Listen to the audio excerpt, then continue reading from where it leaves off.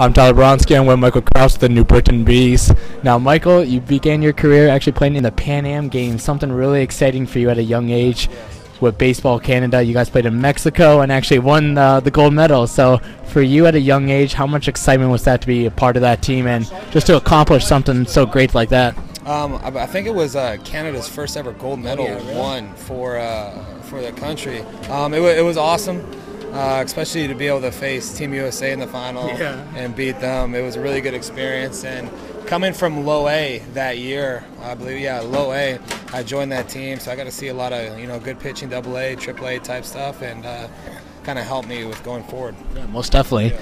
Now, you played for the Toronto Blue Jays organization for 7 years, reached double A. Who would you say are some of your teammates there that you kind of became the closest with, that you really, bonded well over there?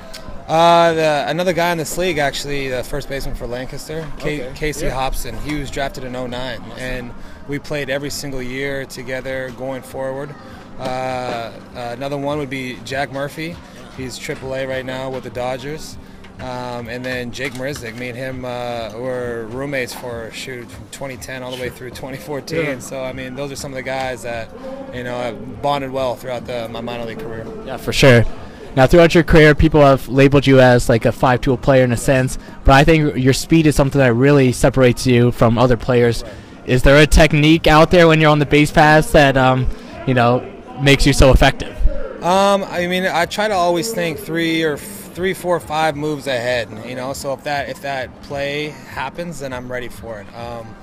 Also, I want to try to get to top speed as quick as I can, so I accomplished that by my off-season work with running track and whatnot, so I can, bring it out here on the baseball field.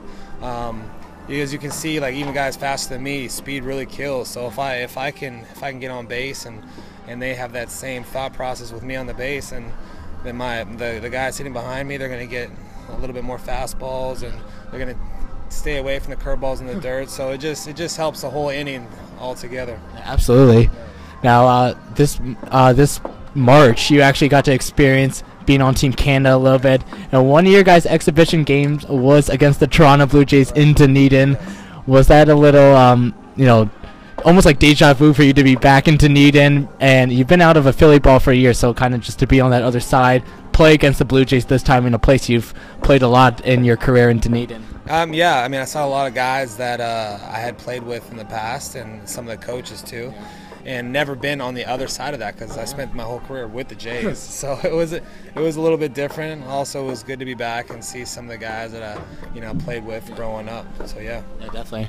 And then first round of the Classic, you guys were against USA in Marlins Park. So kind of a little different feel than the Atlantic League. Like a little big league experience kind of feeling there. So have you been able to reflect on that experience yet? Just like what that experience like to be at Marlins Park against some of the best as well.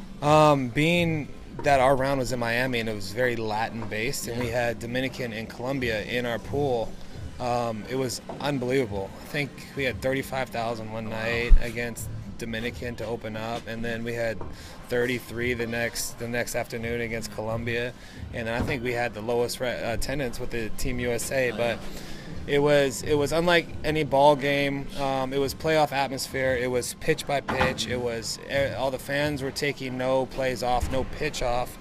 So the adrenaline is constantly running through your veins, and you could feel it once you got to the ballpark. As soon as you got into the ballpark for BP, it was just you were up, you were ready. It's a crazy experience. It's something that I want to relive again for sure. Oh yeah, definitely. Now, last year you began your first year in the Atlantic League. You played with the Lancaster Barnstormers to begin the year. The Barnstormers at the time kind of seemed like they had a lot of outfielders. So were you anticipating a trade at all coming? And do you think that trade kind of benefited both parties in the end? I wasn't really thinking I was going to get traded, but we had some guys come in with some big league time. Sean Halton, Logan Schaefer, and Butch Hobson's a great manager. And I guess he told those guys that they were going to get some more time. Him being good friends with Stan Clyburn, allowed me to come over here and play every single day. And then another one of our guys out there, Travis Witherspoon, got the chance to go to York and play every day. So it was a trade that benefited both teams, every player. it allowed, 3 more outfielders to play every single day, and that's the goal of this league. And Butch knows that, and Stan knows that. So, yeah, it worked out well. Yeah, definitely, for sure. Final question for you, Mike. I know this is your second year with the New Brickton Bees. You've seen players in this league kind of get picked up all the time. You guys had Casey Coleman picked up earlier this year. How hopeful are you that you could be the next guy, getting out of here, whether it's midseason or after this year? I mean, I would love to. I mean, I know my tools can play at the next level into the big leagues for sure. I'm confident with my game, so I'm gonna just keep plugging away. Stay healthy, give him that cold toe when I start getting sore, and then go from there. I mean, that's all you can control. You just got to control what you can control, have fun with it, and I see where it goes. Yeah, absolutely, Mike. Well, thank you so much. All the best to you, man. Appreciate it.